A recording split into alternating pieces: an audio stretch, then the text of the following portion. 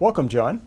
Thank you, Phil. You've had a stellar career, many years at PPL, in a whole variety of positions, leading to many years of international experience, which is what we're going to talk about today. Why don't you share some of your background?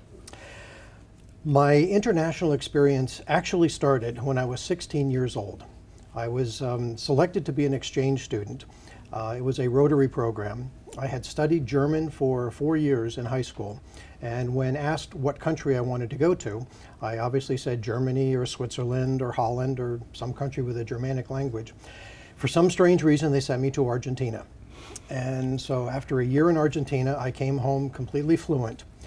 And during my career at PPL, I rose through the ranks, various positions of responsibility, negotiated a very large co-sourcing contract with EDS. From that, I created the first project management office at PPL, wrote a project management methodology, still in use at PPL, and then was the technology manager for a very large project that lasted for approximately 5 years. It ended coincidentally in 1999, which coincided with the year that PPL purchased 7 distribution companies in Latin America.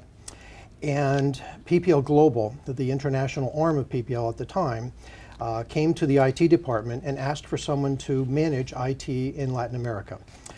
I was available, I had the skills, I had the experience, and through sheer luck, I was fluent in Spanish.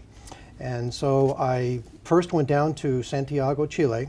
It was a mission to assess the IT maturity of the various companies that PPL had purchased, and thus began a nearly 10-year career as the manager of IT in all of PPL Global's international operations, with 4 CIOs reporting to me and my reporting to the CIO of PPL.